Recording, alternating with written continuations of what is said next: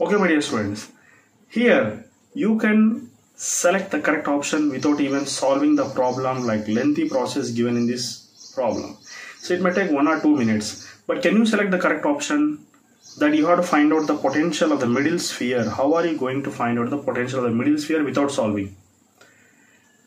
One thing it is clear, that outer sphere is positive, inner sphere is positive, middle sphere is negative. That means you have to select the options in which minus sign comes before B.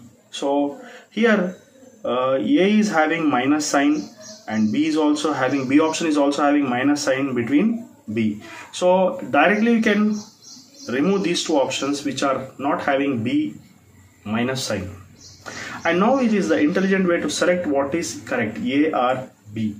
So if you observe, negative sign is there before B, that means here you are finding the potential of B. That means you should know that Q by 4 pi epsilon naught into B should be there in the denominator, okay, not A. So you can just remove A option also, in which A is present in the denominator, and select the correct option, that is B, in which B is there in the denominator. So you will get B as the correct answer without solving the problem. You have solved the problem. This is the technique you should learn if you want to be the fastest in India. Thank you very much.